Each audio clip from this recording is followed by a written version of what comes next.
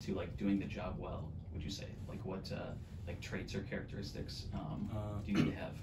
I would say, you know, you'll learn that it's different kids, so you have different approaches with all Yeah. the kids. Same Yep. thing with the parents.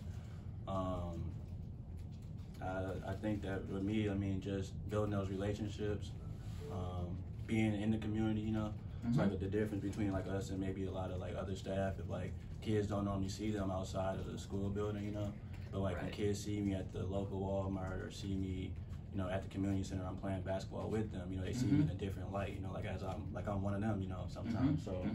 I think that's what's been able to help me. I mean, I really feel like it's just like a natural. I'm really just being myself all day, you know. Yeah. Really, you know. And, Yeah, yeah, for sure. Right, right. Yeah. Tanisha, how about you? What would you say?